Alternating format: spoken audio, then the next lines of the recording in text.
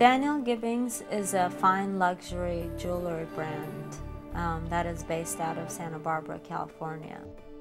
It was formed with the desire of crafting exquisite jewels with the most precious metals and stones Earth has to offer for the world's most divine being, the woman.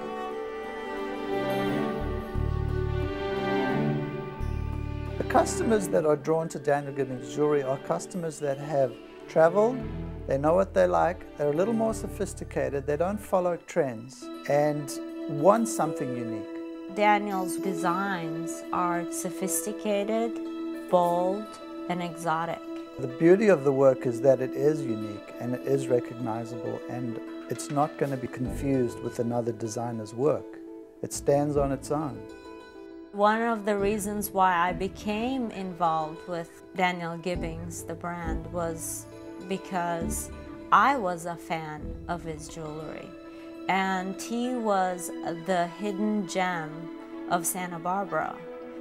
The work is unusual. I'm proud of that. And the people that do buy it really love it. They enjoy wearing it. It makes them feel good. The minute I tried on a piece of his jewelry, I felt like I time traveled to a completely different era. I felt like I was a princess, and there was an instant emotional connection for me. What inspires me is a passion, is a love of working in metal, of jewelry, of something that'll be around for a long time. Every single piece has a story. Every single piece has an energy that Daniel transmits through in his creation process. The design process for me is something that starts with a thought, with an idea, with a vision, and then in my mind's eye I see the pieces, I pick the stones, and then I go and start sketching.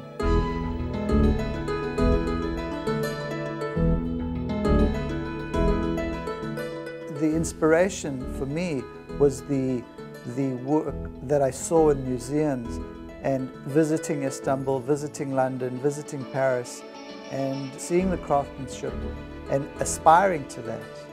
I have a reservoir of places, of styles, of things that I've seen, and that all comes into play. I draw shapes, I look at stone choices, texture, gold choice, and put it all together on paper, and then go into metal, make the masters or the prototypes. It's quite a lot of work getting the piece to where I want it to be. I'm very meticulous about that. It's an interesting and an unusual procedure, but it's very enjoyable and rewarding. Once I discovered Daniel Gibbings jewelry and met Daniel himself, I knew immediately that I had to share what he had to offer with the rest of the country. With Setenay joining the team, I can now rely on her more on the business side of things and the marketing, and I can focus more on creating. The brand has evolved into new heights because he has had the liberty to create without borders, without thinking about anything else, just to craft beautiful jewelry. My background is South Africa, in a very tribal, and craft and working with hands was always a part of my upbringing. And Setenay, coming from Istanbul, it's also a strong art center, but in a completely different way. So combined, we give strength to the company with our two visions. I think when the exotic combined with the African tribal and the sophisticated English side, I think we came up with something remarkable.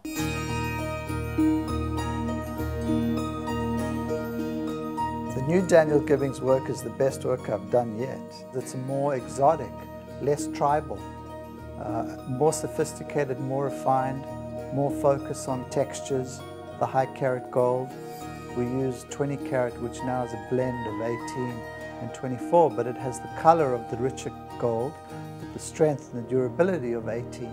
There's a lot of reds, there's a lot of boldness, there's a lot of passion, there's rubies, rubellite. diamonds. It's all about combining passion and sophistication and elegance. I can't really describe one element. It's a feel, it's a look, it's a passion, it's a choice of color. We call it our remarkable line because every single piece was worthy of a remark. We were approached by the Zoltanite people. It's a stone found in Turkey. It's a color-changing stone. They wanted designs and designers that would reflect the heritage of the stones and also transmit the heritage of the stones into their designs in their own unique way. And so the work that I've done around it reflects its heritage and where it comes from. So there's an Ottoman feel to the design. I love what I do. I'm very blessed. It's enjoyable and rewarding, and designing and being in the jewelry industry is a beautiful place to be.